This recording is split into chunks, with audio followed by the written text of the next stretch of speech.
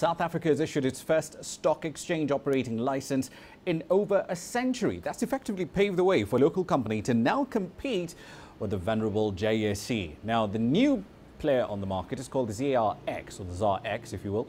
Its management said it would start operating in September after having secured approval from the Financial Services Board. That bourse will be the second in South Africa, vying for business along with the Johannesburg Stock Exchange, which is Africa's largest and most liquid stock market. ZARX plans to facilitate listings of restricted share schemes which currently trade over the counter. According to the FSB, those schemes are in contravention of capital market rules.